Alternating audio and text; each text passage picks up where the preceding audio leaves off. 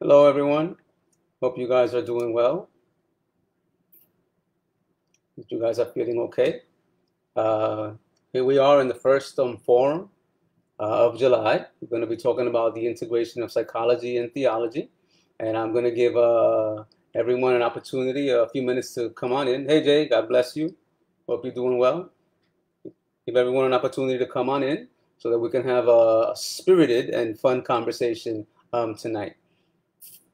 We're going to be talking about the integration of psychology and theology for the next 4 weeks. And I think we're going to have a good time. And of course, the conversations can go beyond this forum here and take it out into your livelihoods, into your jobs, your schooling, wherever you're at, because I think this is something that informs everything that we do. We are, all of us are theologians. And to a certain degree, all of us are psychologists because we are dealing with human behavior all the time. And we are dealing with thoughts about God all the time. So we're going to see how we can integrate theology and psychology in the next 4 weeks. Of course, there's so much information out there. So we're just going to do it briefly, of course, for the next 4 weeks, 1 hour every Wednesday. And perhaps then it'll go even further in the future. Mitch, good to see you there. So I'm going to give a couple of more minutes to let more people come on in. If you're there and you can both see and hear me, please let me know because, computers want to do whatever they want to do. So from my end, it tells me that I have, that my system is a little bit low, even though I have 1,000 gigs, but I don't know what you're seeing from your side. So let me know that this is working fine. You're able to hear me and see me, and we'll keep on going from there.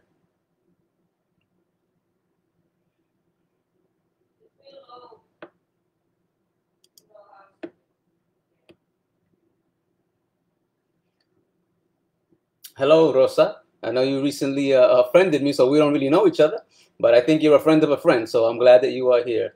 Eliana, God bless you. Good to see you there. I hope Rick is fine also. Patricia, good evening. Good to see you there. All right, so I'll give a couple of more seconds to let people come on in, and then we're going to get into this conversation. Hey, Jeannie, good to see you.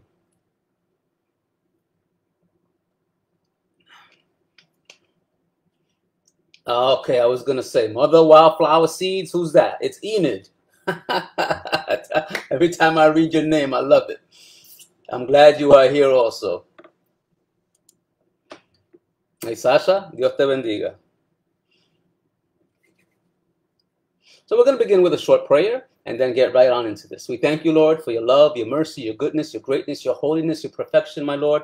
Father, because you are all over us, my Lord. Lead us by your Holy Spirit. Give us wisdom and understanding beyond what we currently have, my Lord. Inform what we do here. Lead us by your Holy Spirit, Lord. Open up our eyes even wider than what they are open, my God. The eyes of our understanding, the eyes of our hearts, my God. That we would know, my Lord, what moves in the spiritual realms, my Lord, and even in our flesh. Guide us. Give us wisdom and understanding. I ask that you bless everyone that is here present, my Lord, those that will see this in the future. That you, my Lord, would be the great informer of all that we do here. In the mighty name of Jesus. Amen. Amen. Oh, there's Ricky. Good to see you there. Sandy, God bless you. Ah, and there's one of the parents I used to work with. Hey, how are you, Joanna? Good to see you. Hey, Eddie. God bless you. So what we're going to talk about, and we're going to get right into this, because we have an hour, and you know that I stick to the schedule, or I generally like to stick to the schedule.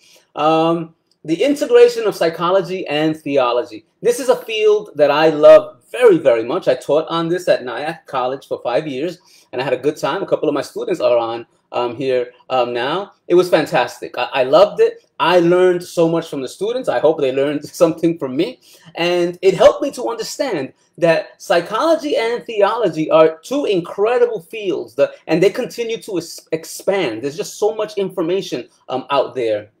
So what I wanted to do is for the next 4 weeks, I mean, we often have downtime in the summer. I'm still working for the summer, but because this is something that I enjoy doing. For me, it's not a chore. I said, let me offer this Wednesdays in July and see how many people respond. So thank you guys for responding. Vilma, good to see you. Hey, Marcos, God bless you. Careful driving your trucks out there.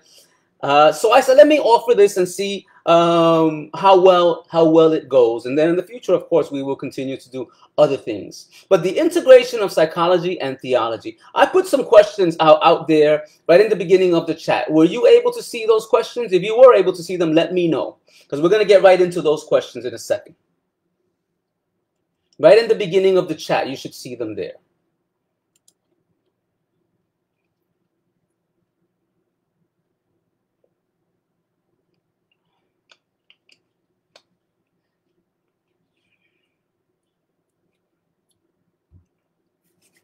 In case you can't, but if you can just repost them. The first one is, are psychology and theology mutually exclusive? So I'm asking you that. Are psychology and theology mutually exclusive? In other words, do they have to exist apart from each other? Now, of course, I have a particular opinion on that, but what do you guys think? Some of you are in the field, so you know what's going on out there. So what do you think? Are psychology and theology mutually exclusive? And that's a good idea, Mitch. I should have pinned them in the beginning, but now I don't want to mess with this and mess everything up here. So again, the question is, are psychology and theology mutually exclusive? What do you think? Do they have to exist apart from each other? And how can we put them together? I have some information here, but maybe you've come across this before. Certainly my students at NIAC, we spoke about this quite a bit. Where do they intersect? Where do they divide? So here I have a small copy of the DSM-5, and this is being updated. It's going to be the DSM-5 TR, I think, coming up soon. So that's gonna come out. So DSM, right? The Diagnostic and Statistical Manual of Mental Health Disorders. That's on one hand. This is what psychiatrists use to say, well, you have this thing, or you have that thing, or you have the other thing. You have a borderline personality disorder. You have whatever disorder. They use this book. But then, if you're a servant of the Lord, you use this book, right? The Holy Bible. How do we use both of these books together? What is the possibility of that? How can we use them together? It's a question. I want to know, because I'm still working on that as I seek to honor the Lord and to do things well. How can we bring psychology and theology together? So, of course, we have to explain terms. Theology, very simple. The study of God and the things of God. Very simple. Psychology, study of human behavior. Very simple. How do we bring those things together? Now, that may not be a question that we are going to fully answer here, but they are something that we should be thinking about. Yes, in it says they are intertwined, and I love that idea. When you have leaves that grow together, they are intertwined, and it's very difficult to separate them. When you start to change the way you think, then the things around you begin to change. That's excellent. That's a good quote right there. That's good. That's good. The Bible has a lot to say about the mind, and definitely psychology has a lot to say about the mind. Ricky says, a person's psychology can influence their theology. Absolutely, and obviously, vice versa. But which came first, the chicken or the egg, as the people say, psychology or theology? In it says, walking with the Lord renews our minds, which then affects our psyche. That's an excellent point. I'm sure you know the verse, Isaiah 26:3. Those who keep their minds, set their minds on God, what? They're going to receive his perfect peace.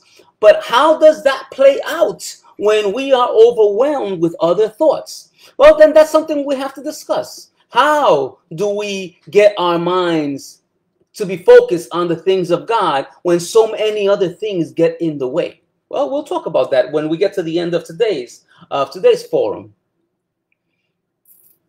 Oh, Eddie brings up a good point. Intertwining sometimes not good for one plant because it gets strangled by the stronger plant. And the same thing with psychology and theology. Sometimes theology may strangle your psychology, or vice versa. So, how do we keep them balanced? That's important. How do we keep psychology and theology in a good tension with each other? Now, in my opinion, theology came first, and then psychology comes from that. I mean, we have thousands of years of theology. And the Bible was written over a period of a few thousand years. So we know that we have the wisdom of the ancients there. Psychology is relatively new. Maybe 200 years or even less than that. It's relatively new. And a lot of the ideas that we get from psychology really come from theology. When you think about the way the mind functions, Proverbs talks about the way a man thinks is how the man becomes. Well, that's straight up psychology, but that comes from the Bible, book of Proverbs, written, what, 3,000 years ago?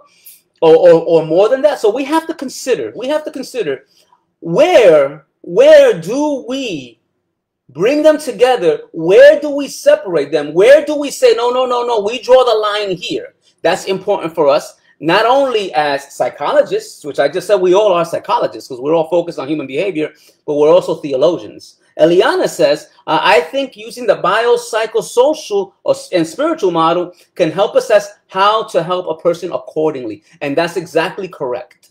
Biology, the way we are made up. Psychology, of course, the way our mind functions.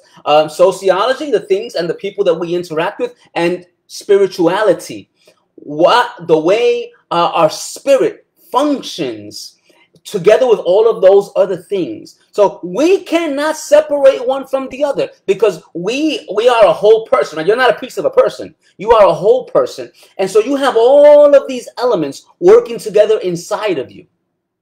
Sasha says, I had this thought a while ago. Psyche equals soul and pathology equals sickness. And so when we look, let's see if I can get the whole thing here. And so when we look at psychology, or the study of the soul and its sicknesses, we can and should always look to Jesus first, as he came to save and heal us to the uttermost. All this to say, I think effective psychology takes from the truths of Jesus to address and study human behaviors. And that's excellent.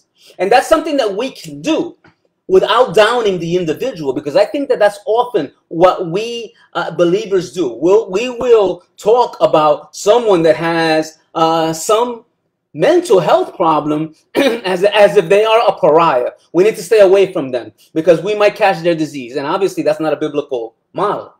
We suffer with those who are suffering. And we're going to come back to that a little bit later on.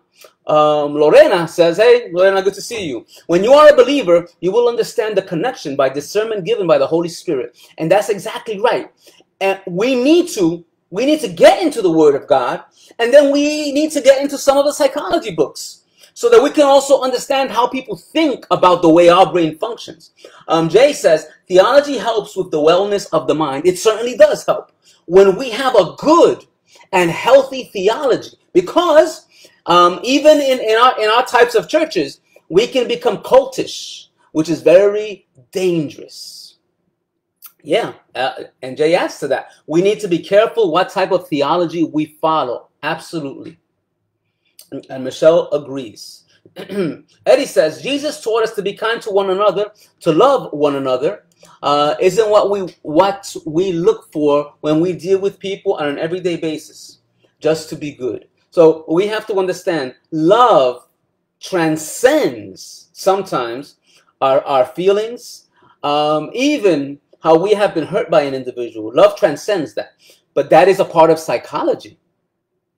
We have to understand that our behavior is informed by things that have occurred to us in our past, the way we have learned to cope, whether it's we've learned to cope in a healthy way or we've learned to cope in a maladaptive pattern.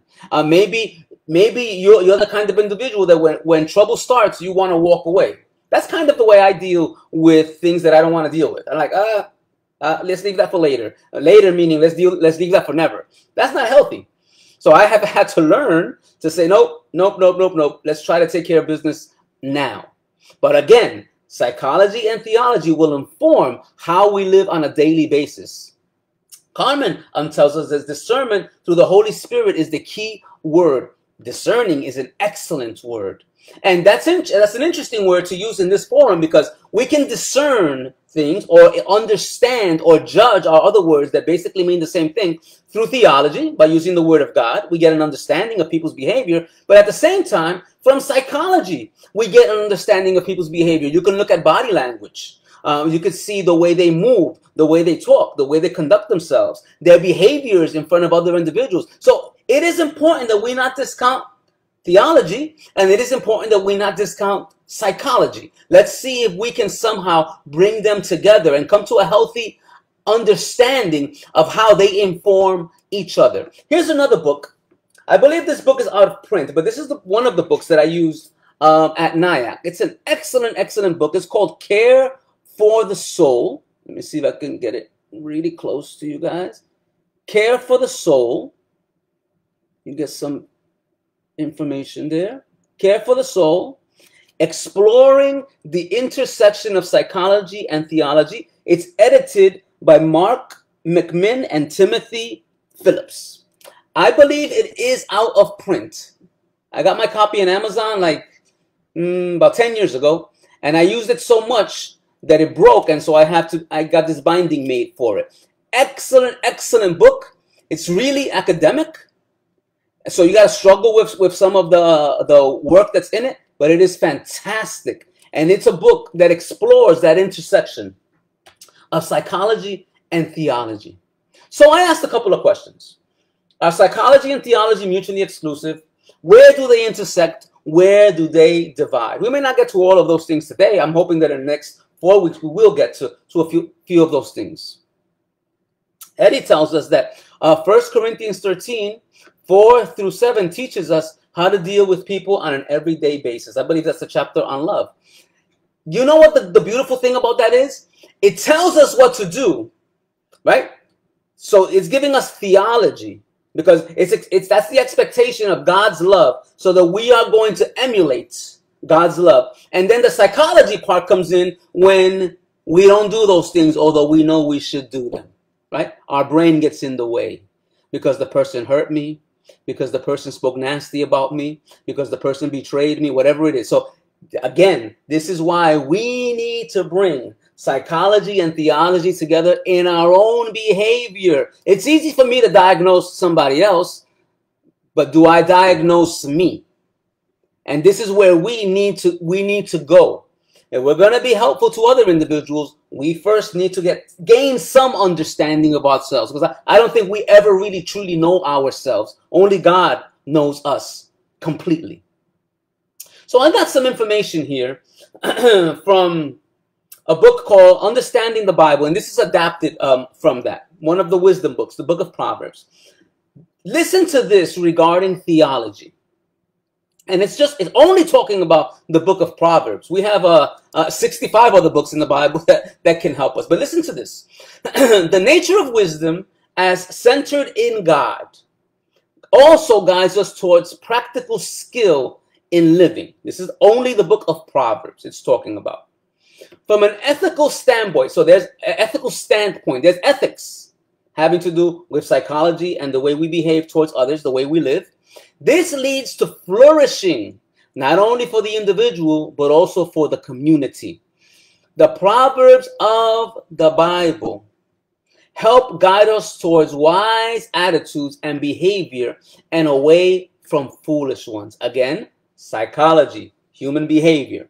Some of the insights found in this book, remember, only in the book of Proverbs, include relationships, sexual ethics, listening to advice, work ethics, business ethics, planning, dealing with authority, the misuse of alcohol, relationships with friends and neighbors, conflict, anger, taking care of the vulnerable, and the danger of pride. Think about that. The danger of pride. Just the book of Proverbs covers all of those things. So that's something that we need to consider. We need to consider. I like what Eddie says. I'm going to hit 70 years soon, and I'm still trying to figure out who the heck I am. I love that. I love that. God can help you with that. Carmen, you asked for the name of the book. I'll tell you one more time. Care for the Soul. Exploring the intersection of psychology and theology. You might be able to find it on Amazon. Care for the Soul by Mark McMinn and Timothy Phillips. You can rewind this later on and you'll hear it again.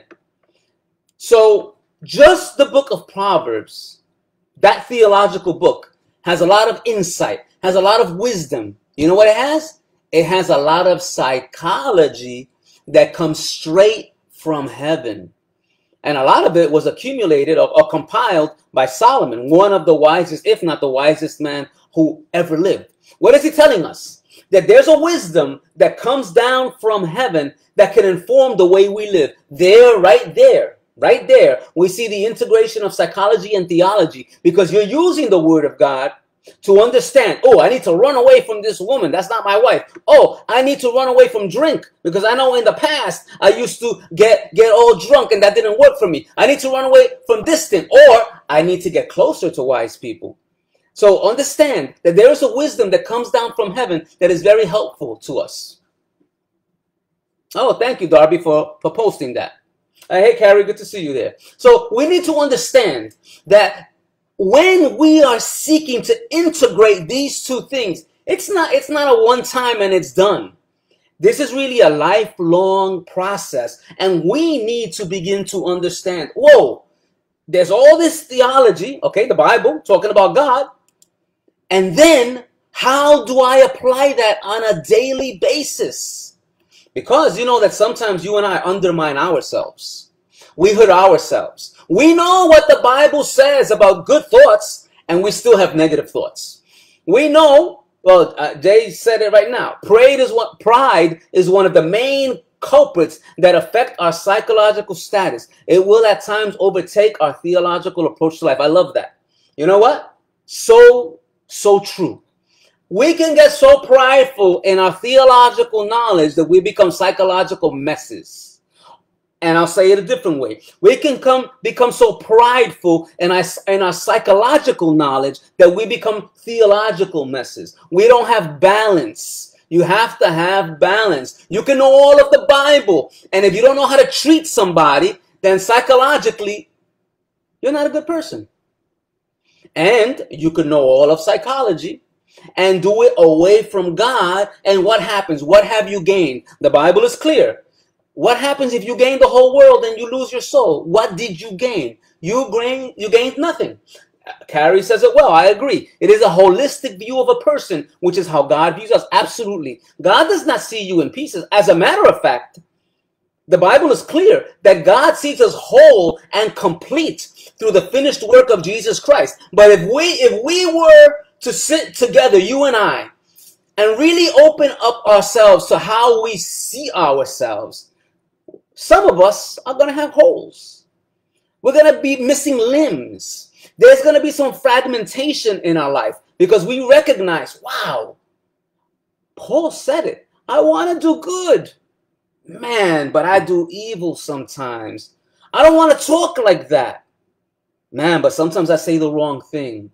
I don't want to be the way my parents taught me, because sometimes they taught us wrong things and right things. But I've heard the example once where a person says, you know, sometimes I open my mouth and my mother comes out.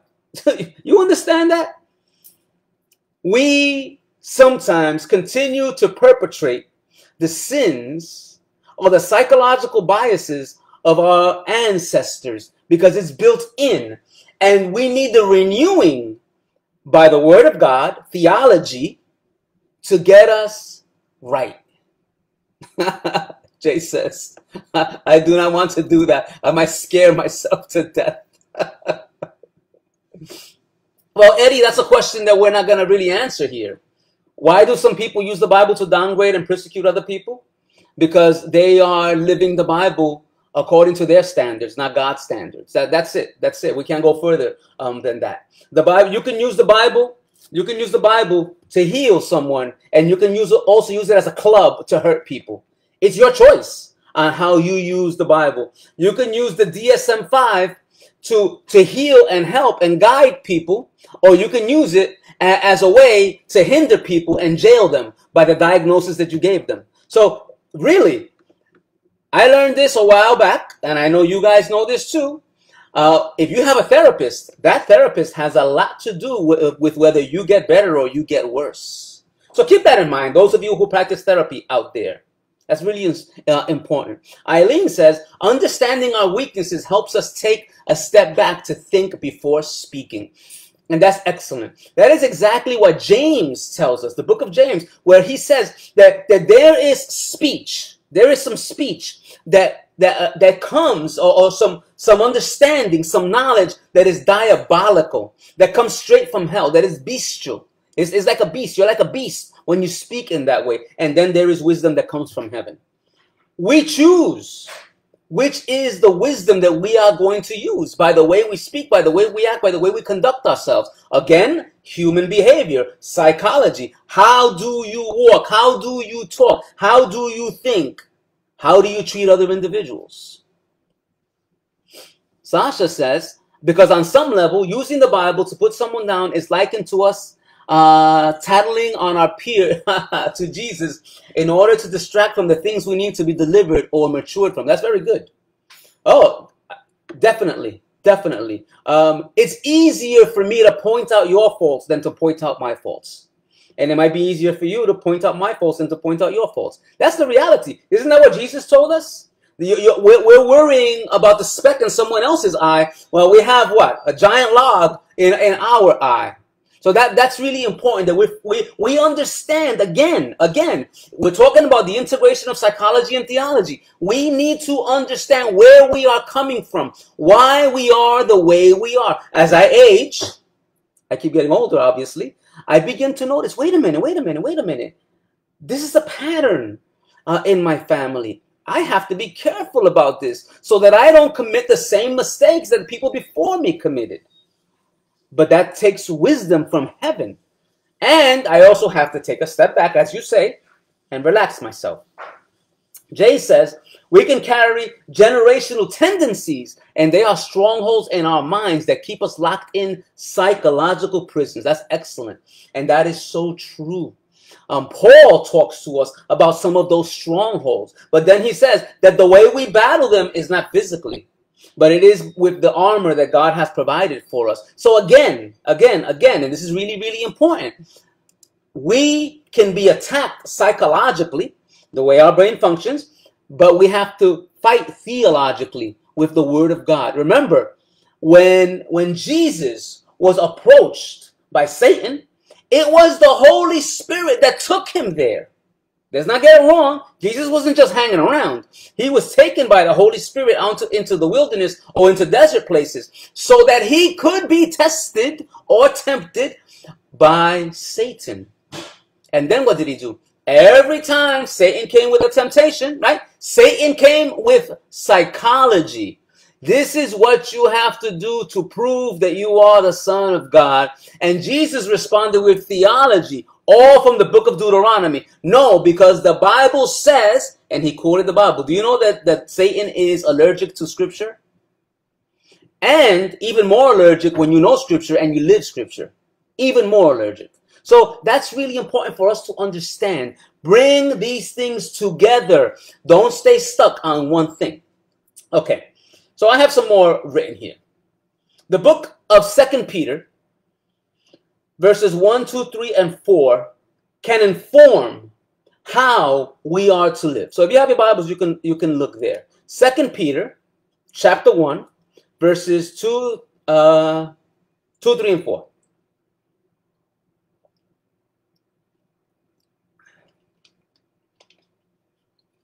So Peter's speaking to the church, to us, and he says, grace and peace be yours in abundance, not a little bit, but in abundance, right? Overwhelming abundance. How? And here we go with theology. With theology. Through the knowledge of God and of Jesus our Lord. How much knowledge do you have of God that you got from God? Now this is really important because as I grew up in the Hispanic Pentecostal church, and I don't knock them. I don't knock them because I learned discipline. I learned to pray. I learned to be faithful. I learned to stand for hours in the Spanish Pentecostal church. But I also learned how to be judgmental and how to point out other people's problems and not look at my own. So, hello. But here, we're being told, grace and peace be yours. But how? Through the knowledge of God and of Jesus our Lord. Through theology, a knowledge of God. Now, how is that possible? Because God isn't coming down and revealing things to us. He's not speaking to us. You got to get into his word. You hear sermons. You have to get into the word of God. You have to discern what his call is for your life, his purpose for your life. So here's a question for you. Are you flourishing? Flourishing, flourishing, or are you languishing? Languishing. Are you flourishing or are you languishing? Those are two words that are against each other. If you're my friend on Facebook, you know I'm always posting on my plants. My hostess is doing this, and the magnolia tree is doing that, and the rhododendron is doing this or the other thing, because I love to see nature flourishing. But what makes it flourish? You know why it flourishes? Because it's simply abiding. It's staying in the place where it was called to be, and it is shining in that place. Those plants aren't thinking about, wow, I need to be growing. Wow, I'm not getting enough water. Wow, the dirt that I'm planted in is not strong enough for me. Wow, it doesn't have the right mineral content. It's not worrying about those things. It's simply in the place where it was called to be. The plants are living out their purpose. They're flourishing. But then you have plants that are languishing. What's happening? They're not getting enough water. Maybe it's a plant that needs shade and it's in the sun. Maybe it's a plant that needs sun and it's in the shade, so it languishes. The green leaves turn yellow, and it's not strong. And if it produces flowers, they're sickly flowers. So what does that mean? You and I are either flourishing or we're languishing. There's no middle ground. There is no middle ground. We have to understand that staying still is not an option. Now, what I mean by that is not that you're in constant motion. There's people jumping around and doing a million things and they're really doing nothing. What I'm talking about is, go back to 2 Peter 1 and 2. Grace and peace be yours in abundance through the knowledge of God and of Jesus our Lord. Are you flourishing in the knowledge of God and of Jesus our Lord? Are you flourishing in those areas? If you are, guess what? You're doing what Eddie said before from Corinthians 13. You are loving how God loves, even if it hurts you. Your psychology, your behavior is one of loving others in spite of their treatment of you. Why? Because your psychology is being informed by your theology. And that's really important. and Enid says that she learned to play the bandera in Pentecostal church. Beautiful. The tambourine, I guess you're saying. But what we need to understand, go down to verse 3. God's divine power, his divine power, has given us everything we need. Listen to that word.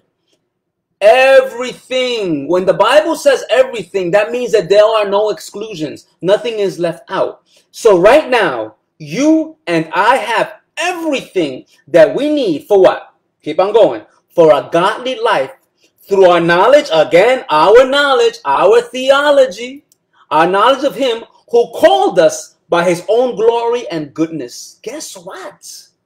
Why do we minimize the call of God when the call of God upon you and the call of God upon me is so massive? It is so great.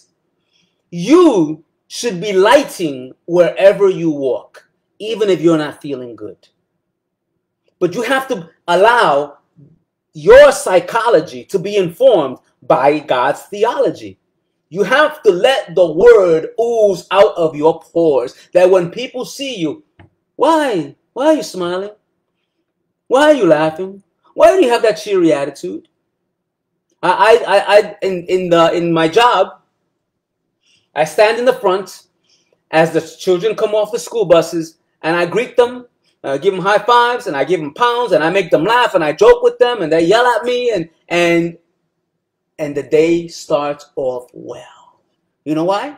Because I know that my mindset, right, my psychology is going to affect their psychology. When was the last time you changed somebody's mood by changing your own mood?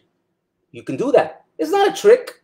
It's not a game. It's simply doing what God calls us to be, calls us to do, that we would infect everybody that is around us by our right attitude. It says it right here. God has given us everything. His divine power has given us everything we need for a godly life through our knowledge of him who called us by his own glory and goodness. And verse 4. And through these, what he has given us, through these, he has given us his very great and precious promises. And God is a promise keeper. Boy, somebody may have broken their promise to you, but God is a promise keeper. Through these, what I just mentioned before, he has given us his very great and precious promises, so that through them, through those promises that God has given us, you may participate in the divine nature. Wait a minute. Your theology and your psychology are informed by the fact that you and I partake in the divine nature. You know what that means? I don't want it to sound cultish, and I'm not trying to go there, but you and I, when we are doing what we should be doing as servants of God, become God-like. Now, that doesn't mean that you're levitating or any of those things. What it means is that you affect everybody around you. You know, in the very beginning, in those 6 days when God was creating, and the Bible says that God saw that it was good, and God saw that it was good, and God saw that it was good, as he created through the Word, Jesus Christ, our Lord and Savior, who the Bible says keeps everything together through his own power. When you and I conduct ourselves in a manner, like I read here, that honors others, when you're growing abundantly in the knowledge of God and of Jesus Christ, guess what? You become attractive to other people. And it's not a sexual attraction. It's people want to be intimate with you because they see, wow, there is something about that person that I want in my life. So, do you attract people or do you repel people? Unfortunately, I know some believers that are very repelling. The way they act kind of pushes people away from them. The way they treat other people. I see this in the job sometimes with people who say they are believers. I'm not going to say they're not. If you say you're a Christian, good, you're a Christian. Your conduct might say otherwise.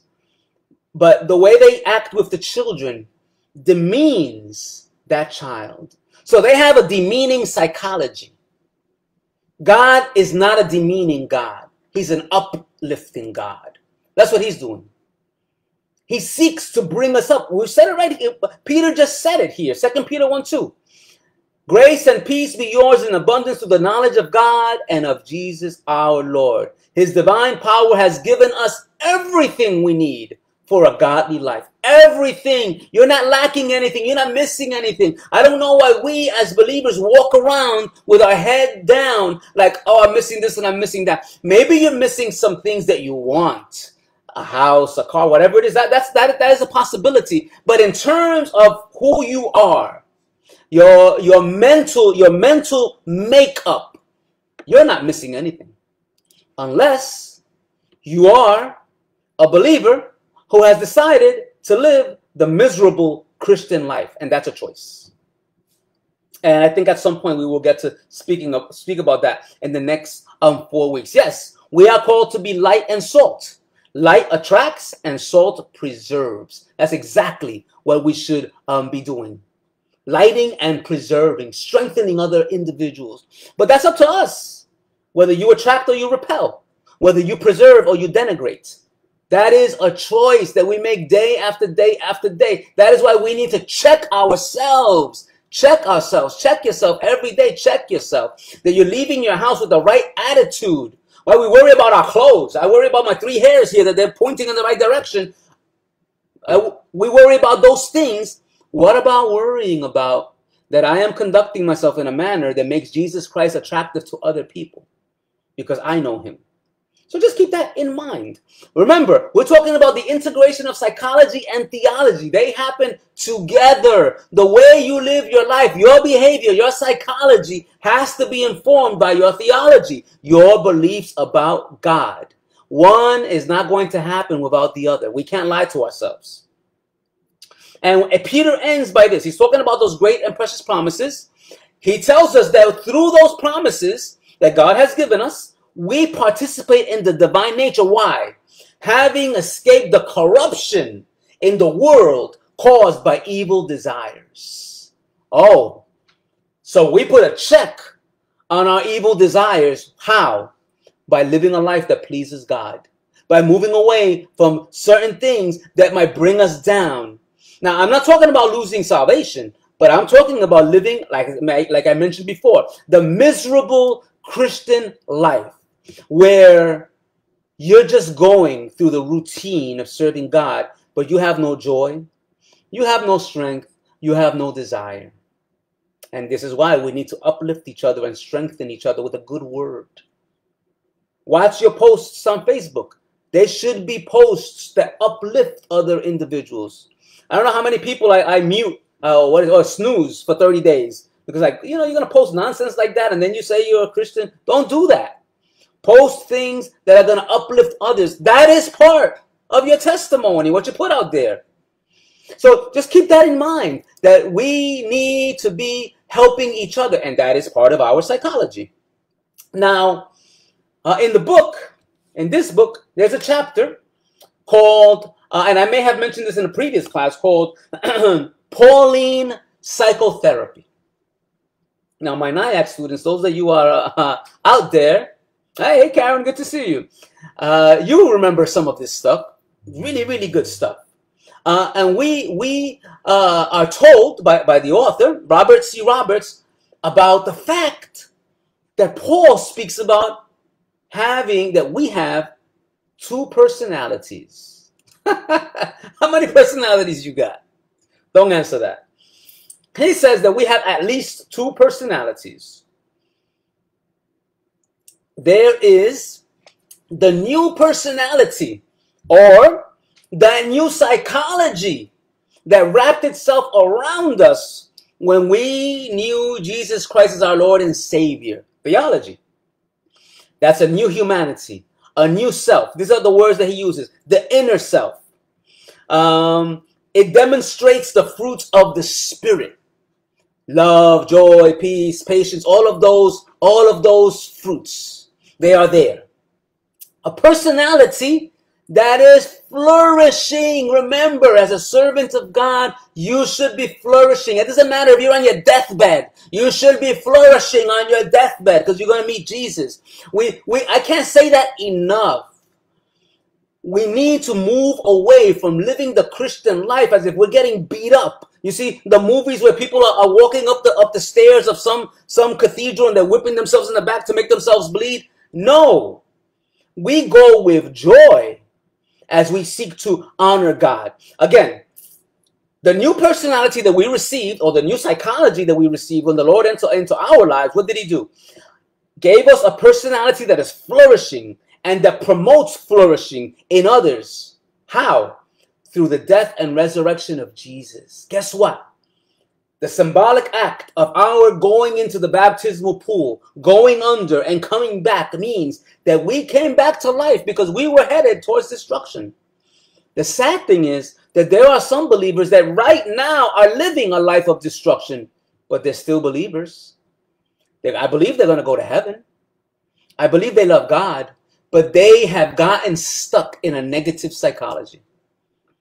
Right now, they're stuck in a place where it is very difficult for them to get out of, because they have fooled themselves into thinking that there no longer is any escape. But I just read 2 Peter 1, 2, 3, and 4, where we are being told that we are partakers of the divine nature. So I'm going to stop for a second, and I'm going to throw a question out there. Focus only on this question right now. In the new personality that you received from God when you became a believer, or even now as a believer, where are you flourishing? I want you to answer that. Where are you flourishing? I'll give you a couple of minutes. Where are you flourishing? Where are you doing well as a servant of God?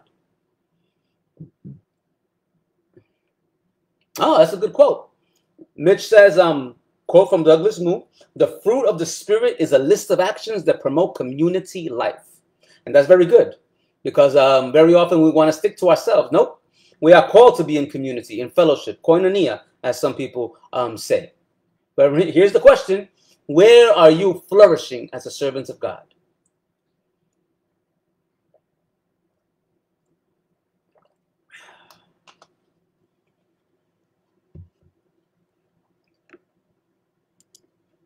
Oh, I think I see those brains working out there. Where are you flourishing? You're doing well. Oh, very good. Enid says, being slow to speak and to anger. That's good. That's really good. Very nice. Okay. Karen says, in self-control. Oh, Eddie, I love that. I'm still very serviceable. I think you mean that you're helpful. Correct me if I'm wrong. That's good stuff. Keep on going. What else? Where are you flourishing? Okay.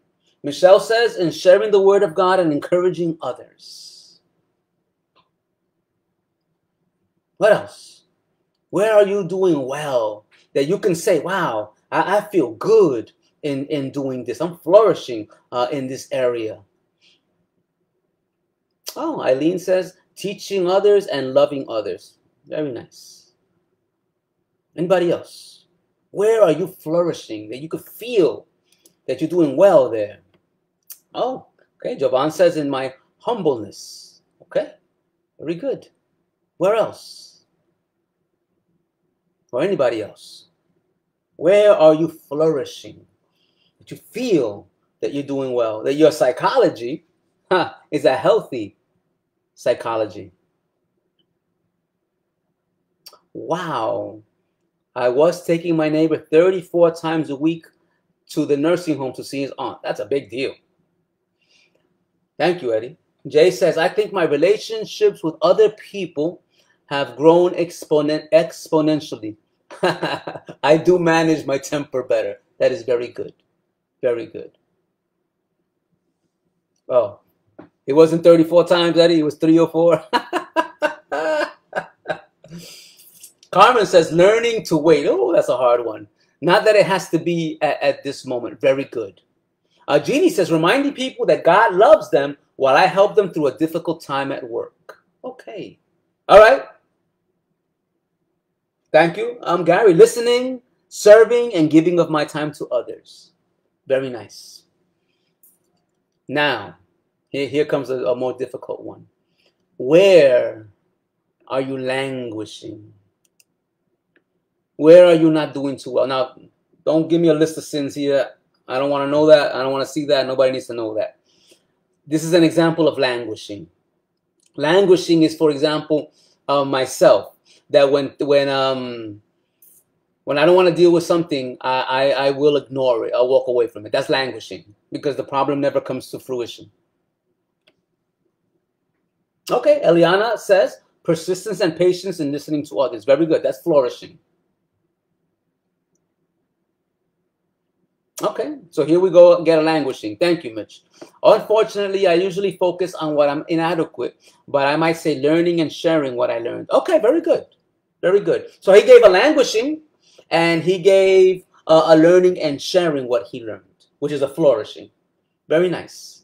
But again, now we're talking about languishing.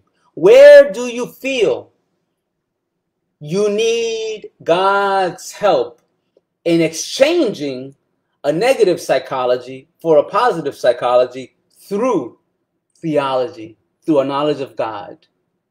Ricky says, I'm serviceable to others as well. And that's absolutely important. We have to be available and serviceable to others. But where are you languishing? Nobody wants to say where they're languishing. See, this is where it gets difficult, because we only want to say the good stuff, not the ugly. We don't want to. I said one about me. Yeah, sometimes I'd rather run away than deal with a situation. Oh, okay. Karen, very good. Self-doubt. Absolutely. That is an area of languishing. Gary says, I'm flourishing. Where I am flourishing could also be where I need to know my limits and say no at times. Wow, that's good. So sometimes where you think you're flourishing, maybe you're neglecting somebody while you're helping somebody else, and that needs to be dealt with. Jay says, at times I need to work on waiting. Absolutely. Okay, Ricky says, I'm languishing and trying to overextend myself to others. Yes, and usually when you overextend, you fall down, right? You tip over. The ladder comes crashing down, and that is a situation to consider. Okay, Michelle says, sometimes I put problems off to the side. Okay, thank you, Patricia. Communication in my marriage. Jeannie says, not fully believing that I have what it takes to do God's work. Thank you. Thank you for being honest like that. Michelle says, and I'm still working on battling fear. Eddie says, I need to take more time for prayer and reading the Bible. Okay. Mitch says, I need to stop thinking of my past and fix my eyes on Jesus more than regret. Very good. Dima says, in expressing hurt to others. Okay, very good. Very good. But we're not going to stay there. We're not going to stay there. Let's move on, because we have 8 minutes left. And we're going to continue this conversation. Actually, it's going to be a different conversation, but we'll come to that next week. So we're speaking about the new personality. The new personality. And it's a new self in itself, demonstrates the fruits of the Spirit. But then, remember, here, this was the question. How many personalities you got?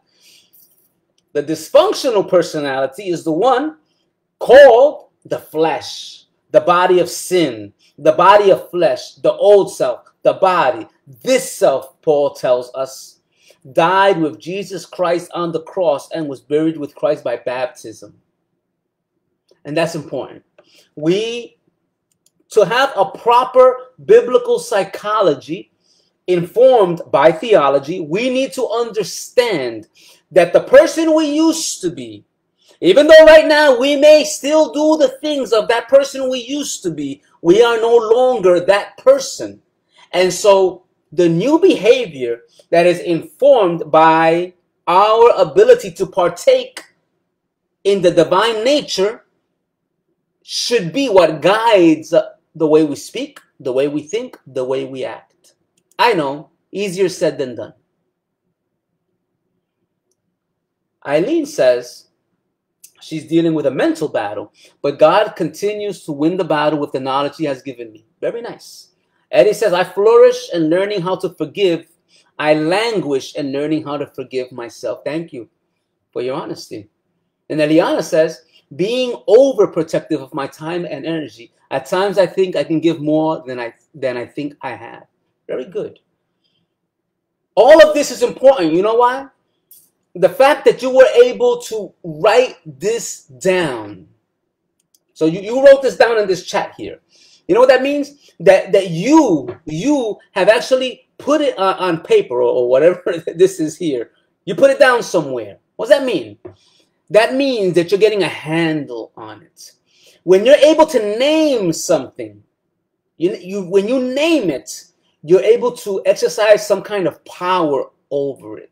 Why did God tell Adam to name the animals? So that he could understand that he had a sense of power over those animals. God was turning them over to him so that he could care for them and he named them. So if you're able to say, I have self-doubt, I have an unforgiving spirit, I overextend myself, you're able to say, oh, wait a minute, I recognize this about me. Let me work on fixing it with the power that God gives me. Sasha says, I'll confess I'm languishing in discipline. And then she adds, I cannot be disciplined. I feel like I cannot be disciplined in my prayer life. And that is where you take it to the Lord. And you pray for 1 minute, or you pray for 2 minutes, or you pray for 5 minutes, or you pray as you walk, or you pray as you shower. You let the Holy Spirit remove the guilt and let him overwhelm you. Let him overwhelm you with his love. Because what can happen is that we allow these things that are negative to take over our psychology. And then guess what? Before you know it, we're wallowing in self-pity. We're no longer able to do the things that we used to do because it's like we have a great weight on our shoulders. We need to let the Holy Spirit pull us out of these areas where our psychology has now become informed by guilt, by self-doubt, by ridicule, by remembering the past and saying, wow, I'm never going to be a good servant of the Lord. All of those things. That's really important. Sasha says, I feel like I set prayer goals and don't meet them. I know God is listening in our daily dialogue, but finding intimate prayer time is hard for me. So I'll tell you what to do. Stop setting a prayer goal and just pray. Forget the goal. Just pray. Let the goal come later on. Maybe it's too soon to set a goal. Just pray. So we're going to come to a close here. There's one more section here. I'm not going to cover it because it's going to take a little bit of time, and I like to be true to what I say. We're going to finish at 8 o'clock. When we meet again next week, we will begin with how we work on psychology and theology by 3 aspects of theology that inform us through our behavior, our emotions, and our thoughts. But we will come to that next week. So we have about 2 minutes and 40 seconds left. Any comments or any questions before we come to a close? And then I'll mention what we're going to speak about next week. Comments or questions? Anybody?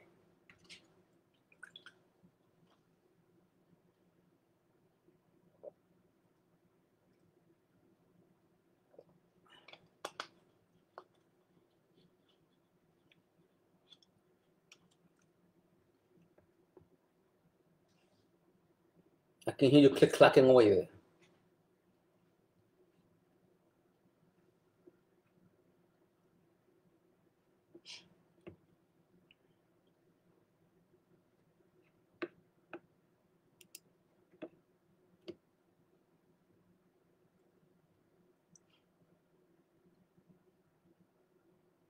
Okay, Edith says this was great. Thank you. You're very welcome. Eddie, you're very welcome.